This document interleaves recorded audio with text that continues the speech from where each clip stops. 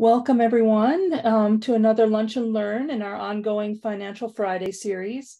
Sanys is excited to offer these sessions in cooperation with our corporate partner, Equitable Advisors. Equitable has been a long-standing presence in New York, and a large portion of Equitable's New York client base is built upon the work they do within the public education system.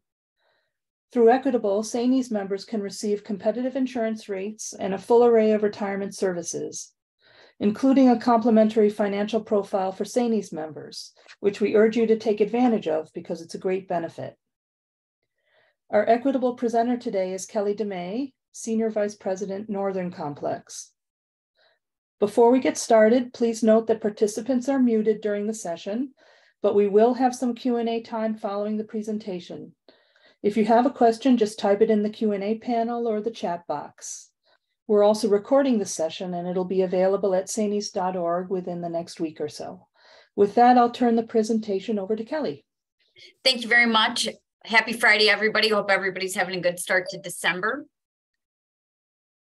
With that, today I'm going to go over Social Security. Social Security is actually quite complicated. There's many different avenues and different nuances to how it works. That's why if you ever call the Social Security office, it's a lengthy hold and wait time because there's a lot of specific questions. But my objective today is to give a baseline understanding of the pros and cons and weighing things out. So to get started this afternoon, I'm going to address the very first question that typically comes up in the dynamic of the Social Security discussion, in the sense of, one of the primary things that comes up in the discussion is it going to be there when I retire? And the short answer is yes.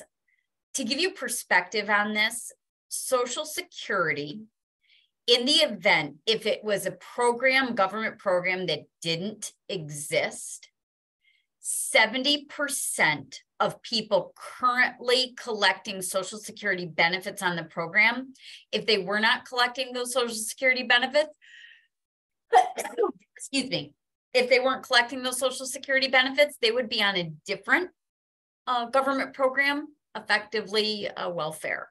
So the reality is that Social Security, even though some people are like, is it really secure? It's running out of money. There are some challenges with the program. I'm not going to say that there's not, and I'll address what they are. But the other reality is that if it's not funded and this isn't supported, there's much bigger problems at bay. So will it be there? Short answer is yes. Will it always look the same? For many of the people on this call, yes. For people in my position who are a good 30 years out from collecting their Social Security, it's probably going to look different then. So really it depends on the age and time frame that someone has. If you've been with me before, we are going to spend a good solid 10 seconds on this compliance slide. So that way, when this is posted on the Sanys website for everyone to observe, my compliance, which does check this and make sure that I have disclosed accordingly, that I'm not a Social Security advisor. I am just knowledgeable in the space and here to provide help, though it is not tax specific or legal in nature. So first and foremost, I'm going to address understanding the value of Social Security and how it works and why it's a big deal in short-term and long-term. Different types of benefits. Most of the time when we talk about Social Security, we're talking about in the front of retirement, but actually it serves a lot more purposes than just retirement is concerned. Factors which impact Social Security, how the taxes on Social Security works, and then collection strategies towards the end. So there are three main avenues of Social Security. One is based on retirement. 99% of the time when we're talking about Social Security, that's exactly what we're referencing. It's a retirement span or time frame when someone is using Social Security. That retirement benefit, meaning how much money somebody gets in retirement from Social Security, is based on a few factors. A, how long an individual's worked. B, how much money they earned during those working years, and C, the age in which they collect. Those three pillars determine someone's monthly benefit. A second type of Social Security benefit is a spousal benefit. So if somebody is married, they have additional Social Security benefits that may apply to them. Doesn't always apply, but it may apply. If somebody is divorced, and was married for at least 10 years. They have some benefits that could apply. So just being married to somebody, and I'm going to actually talk about a personal example with this, kind of entitles someone already to Social Security benefits just by the nature of the beast. And then there's also survivor benefits. Survivor benefits are in the event that someone passes away. There are always Social Security benefits which pay out that range dramatically in the amount that pay out, but that's also a benefit that exists as part of the program. So let's talk about 101, how Social Security works. So on the on the right-hand side of the slide, you can see a Social Security statement. This is updated. So the Social Security statement for 100 years was green and white. And then it went to just being black, white, and gray because Social Security determined they no longer wanted to print them in color anymore. You know, that toner's expensive. We all live that life. And then now the new Social Security benefit is back to being printed in color and looks different than it did before. But I do think it does a pretty good job of explaining how things work and the benefits someone's going to receive right on page 1. How you would get this is you would need to go to the website ssa.gov and create a login. You should, every single person on this call should absolutely go to that website and create a login. I actually log in my Social Security website personally, probably 4 or 5 times a year. It updates my earnings history all the time. There's really good information in there that's helpful and valuable. And someday when you go to apply for benefits, it is all done through that website portal. Now, I will give you a heads up. It's Fort Knox. So be really diligent about writing down your username and passwords and things of that nature, because it is difficult to get into. And that's a good thing. That's Social Security protecting all of our identities. If you've been through any challenges there, you value and appreciate the security. So let's take a deeper dive. So Social Security, I'd said, is based on 3 pillars. Pillar number 1 is number of years worked. So how Social Security works is they take your best 35 years worked to calculate your monthly Social Security benefit in retirement or pre-retirement if it's other benefits such as survivor benefits. When they do that, and when Social Security evaluates that, they true up your earnings history through inflation. So let's say you're like, well, that stinks. In 1992, when I was a college kid, I made $2,000 a year, substitute teaching back then. That's not really fair that weighs down that average. But that's not exactly true, because what Social Security does is they take those years that everybody is going to have in their earnings history, and they actually go back and they true that number up to what would that number be in today's dollars. So it is pretty fair how they evaluate it. Now, where I see this often with school employees in a negative space, let's say you retire at 55 with 30 years of service. When you go to collect your Social Security, if you don't have 35 years of earnings history, you've got zeros in that calculation. Let me give you an example. Let's say someone became a teacher at 22 years old and they worked till 55. They got 33 years of service with New York State and were eligible to retire. When they go to collect Social Security is still going to evaluate their best 35 years. And there's going to be zeros or bogeys in there by the nature of the fact that someone retired when they did. That's going to negatively impact the Social Security formula. The benefit will be less. So yeah, the more money you make and the longer you work, the better the benefit gets. But I understand there's also a life element of enjoying life in there that's critical as well. And then on the right-hand side, you can see that the amount you collect every year, is the longer you wait to collect, increases. In the short, quick, don't get into the weeds on this, Social Security is a scenario where the longer you wait to collect, the larger amount of money you receive. Now, some of you, I already hear what you're saying. You're saying, Kelly, money today is better than money in the future. So I'll take money today, even though it's more in the future. You are not wrong. When somebody should collect Social Security is very, very specific to that individual situation. But I will plant the seed more than once on this call that waiting to collect is a big deal. So if you look at the right-hand side, that bar graph that exists, you're going to see in this example, if this person were to collect at 62, their Social Security benefit would be $2,477 a month in retirement. They were to wait till age 70 to collect, they would collect almost $4,500 a month, almost double what they would collect at 62. Think about that. Is there any time in your life that over 8 years, 62 to 70, whatever 8 years it was, you were able to get twice as much money? Not very frequently. I'm not saying it can't happen. It's just not very common. So my point is in that it is absolutely something to consider. Collecting at 62 just because somebody turned 62 is sometimes the right approach. Other times it's not. So let's talk about how much it's not and what that actually numerically works out to. So when somebody is what's considered their full retirement age, or FRA, depends on the year you're born. If somebody was born before 1937, that FRA would be 65. Between 1943 and 54, it'd be 66. After 1960, everybody is 67. And then between 1954 and 1960, for every year, you add 2 months.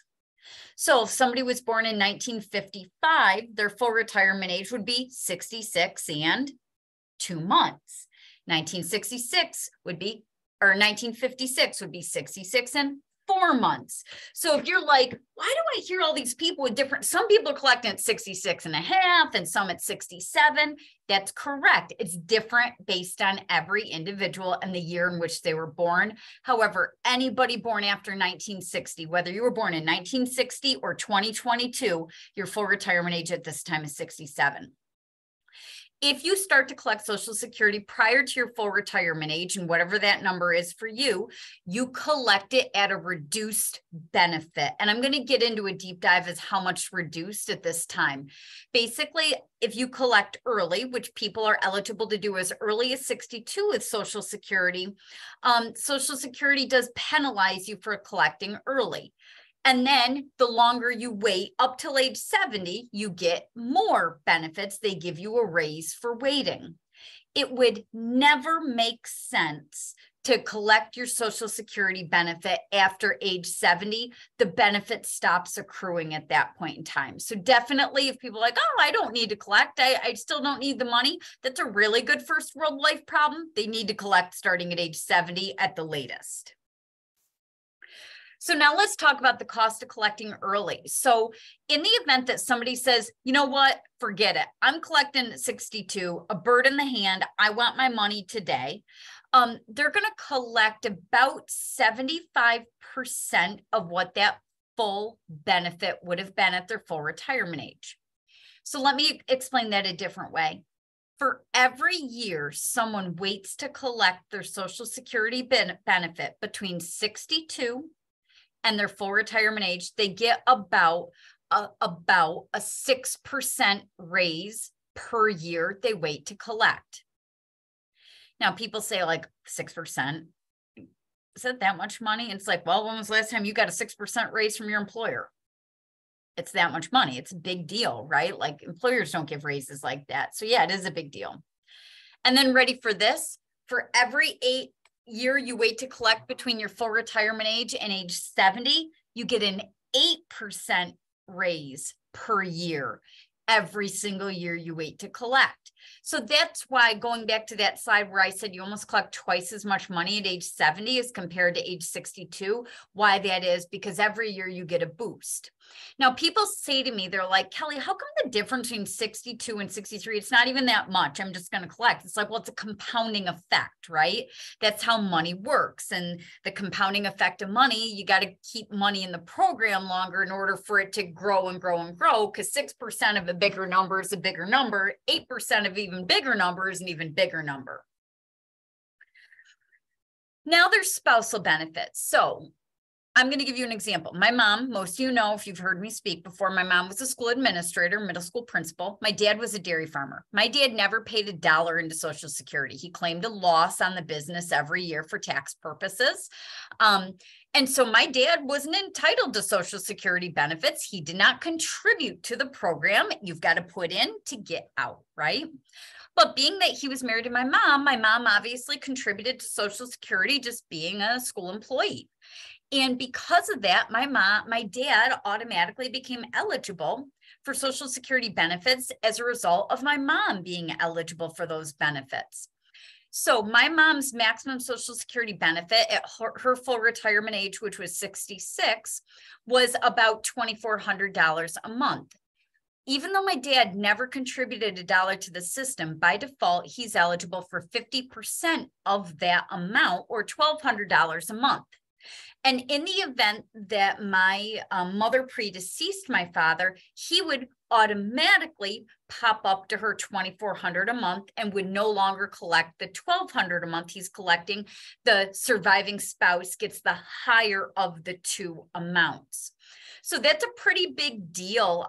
You know, you think about it, and people who are stay-at-home parents or people who are maybe business owners, the benefits associated with being married to somebody that has those good benefits, like most of you do on this call, is a really big deal, short-term and long-term. With that, there's also survivor benefits. What I mean by that is, if and when someone passes away, the surviving spouse will continue to get Social Security benefits. Brace yourself for this one. Whenever someone passes away, doesn't matter what age, their beneficiary through Social Security gets $255. Where did that number come from? Well, when Social Security was developed, created, invented, whatever, in 1935, that was the cost of a burial, and it's never adjusted for inflation. So people will say, why did I get this random $255? Because that's what Social Security pays you upon a passing. However, there's also other survivor benefits in the event that somebody passes earlier on in life and doesn't live to maybe 80 or 90 years old, and they die early on. Their spouse will continue to get Social Security benefits, as can their surviving children. Then if you're divorced, so ready for this? If you were married for 10 years and then got divorced, in the event that happened, and there's some other parameters in place, which are listed on the screen at this time, that ex-spouse is still entitled to the ex-spouse's Social Security benefits. Now, I want to be clear, it does not in any way, shape, or form negatively impact either ex-spouse. Like, usually people get real bent on a shit. They're like, my ex-spouse has already taken me to the cleaners for enough. It's like, I get it, but this doesn't hurt you in any way. It doesn't matter. So it's nothing to you. It's only helping them, you know, and that's, that it is what it is. It's not a debate. It's not an election. So that's a lot different than like through New York State, where you would elect these benefits. You do not. They're automatically built into Social Security. Now, let me give you an example. Let's say, hypothetically, I got married and divorced 4 times, and I was married for 10 years each. I could pick between my 4 ex-spouses' Social Security benefits and collecting based off of that, or my own. That is not a recommendation to get married and divorced 10 times. That is not a great life plan. So please do not misinterpret my message there.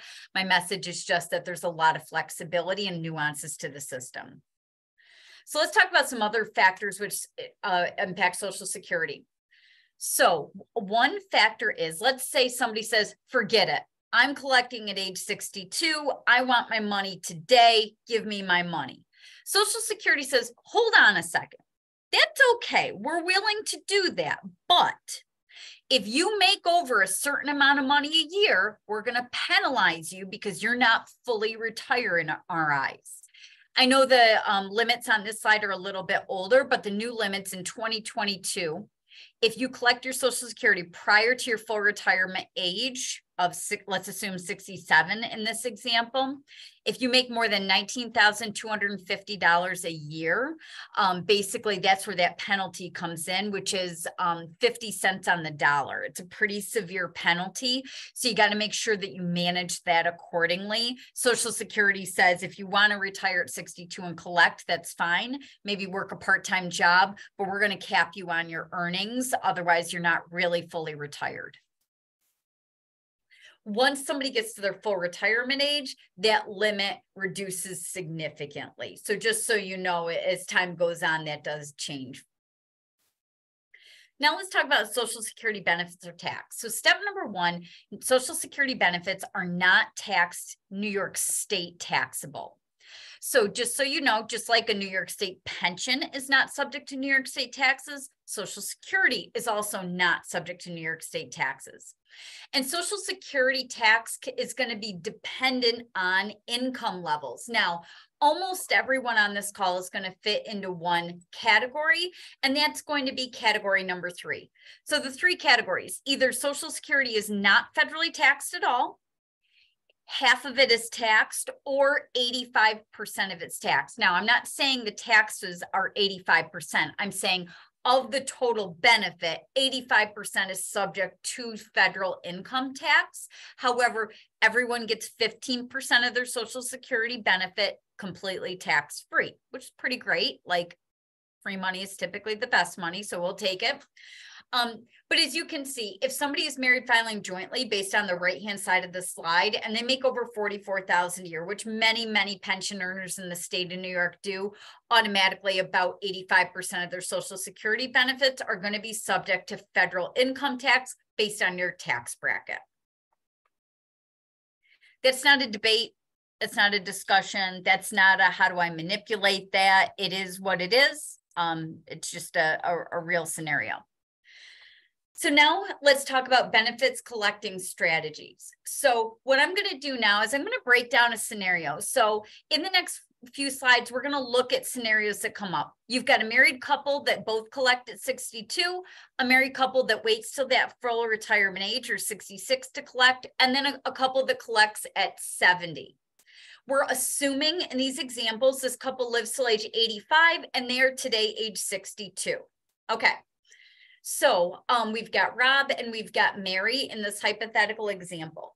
So in the event, so you could see what Rob's benefit would be at age 62, his full retirement age 66, and this is a monthly benefit. If he waited till age 70, and then a hybrid example. So what that means is if they chose at different ages to collect, which is very common, then you can see what Mary's benefit would be and Mary's spousal benefit. So when it comes to Mary's benefit or the spousal benefit, Social Security will always give someone the better of the two. You don't get both, you get the better of the two. So if somebody collects at 62 in this example on the left-hand side of the slide, Rob's benefit would be $1,500 a month, and then Mary could get $375 a month or $350 a month. $375 a month, if she chose that, would be better in this example, for a total of $2,225 in monthly income from Social Security.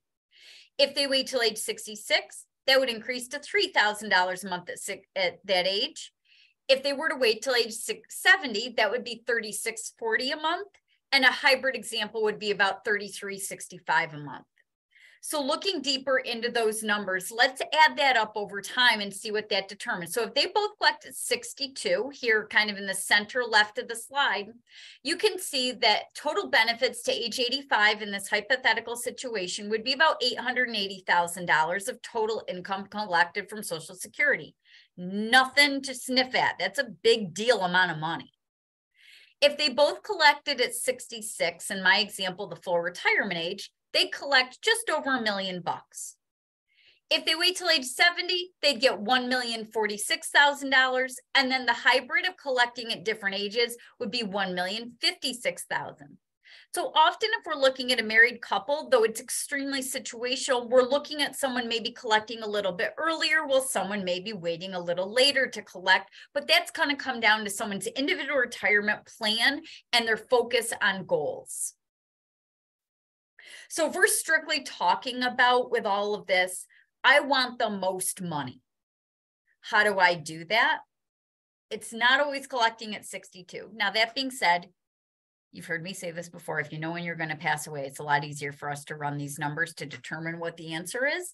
But if we're strictly talking about what's the best leverage of the dollar, it can be sometimes waiting to collect. However, there's a lot of factors that play into that. And I really want to encourage all of you on this call to be mindful of it's not a one size fits all approach, and that everybody's situation is different. And that's where planning comes in with your financial advisor, whether it's through Equitable, myself, or someone else, to make sure that you're weighing out the pros and the cons of all the options, because there are benefits and takeaways that are negative both sides of this conversation. So with that, I'm going to pivot and address some questions that we have. So with that, somebody had asked, can you briefly address if and how the COLA increases this year will impact the calculation of the benefit? That's a great question. So unlike your New York State pension gets little to no cost of living adjustment. It's very unremarkable. Social Security does get a cost of living adjustment, and it's extremely significant this year. In that, Fred, the way that it works when you elect to collect in 3 years is, like I said in the very first part of the presentation, they look at your earnings history and they do true you up to that year's inflation level. Let me explain why that is. We're in an extreme period of inflation now, but maybe we're in a period in a couple years of deflation. So what they're going to do whenever someone collects in that year, they're going to true up all earnings to what inflation is in that year so that things are all things equal. Okay, so it is extremely fair how people are treated. And that would not be a scenario where someone says, boy, with this inflation and cost of living adjustment, I should collect earlier than later. No, it is universally fair to you, the participant, when you would collect. Do RMDs count towards the amount of income? Absolutely, Fred. What are you talking about? Of course they do. Yes, the answer to that is emphatically yes. We're talking about the IRS here. Yes, they want their money in any way they can get it. So that is a very clear answer that I have, but that's a very good question. Going to the example of questions about Rob and Mary. Is Mary able to take both her own benefit and the spousal benefit? It is an either or. There was a time with Social Security where you could play the game of collecting a little bit of both. That time has long passed. So it is the best of the two, either hers or the spousal benefit. The Financial Fridays videos can be found right on the St. E's website. They're usually posted a few days after the Financial Friday. I appreciate your blatant plug about them being helpful. And then the last question, I believe, if your spouse wants to collect 50% of your benefit, do they need to wait till you collect? Typically, the answer is yes to that. However, I would encourage you to call Social Security with questions like that because they can get very, very specific to each situation. So with that, if anybody has any questions, as you all know, I'm available. Please feel free to shoot me an email or give me a call. I am here in Rochester, but I serve St. E's in all of New York State. So any way that I can help and assist with unique situations or just general questions, there is no wrong or bad question. Please feel free to reach out. And then we're also going to be sending an email as a follow-up just so that you have contact information, need anything with assistance. Somebody had asked, can we see our Social Security on the web? If you go to the website ssa.gov and create a login, it's a really well-designed website. It's very user-friendly. You'll be able to very quickly determine what your benefits are for the future. And with that, I think that we're all set. So thanks everybody for tuning in today. I really appreciate your time.